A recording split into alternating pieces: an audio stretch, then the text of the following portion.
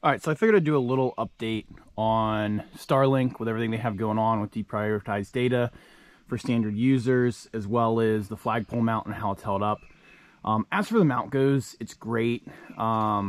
If we get high winds or something like that, you do need to twist it down.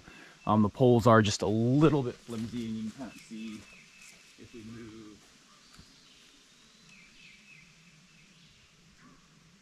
just a little bit, you get a lot of top end movement there. It doesn't affect service as much, but it'll definitely make itself fall down, or not fall down, but slip into each pole.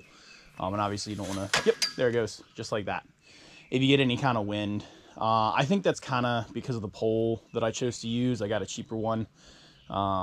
So there might be some nicer ones out there that hold, but for my use, it's fine. You can see the obstructions. Starlink is not obstructed.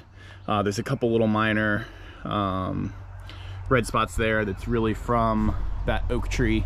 It just is just quite not tall enough to get over it, and I wonder how much if that tree's continues to grow, if that's gonna make it worse over time. What's really disappointing though is here's the speed test, and this is probably the fastest now that I'm making this video that it's been in months.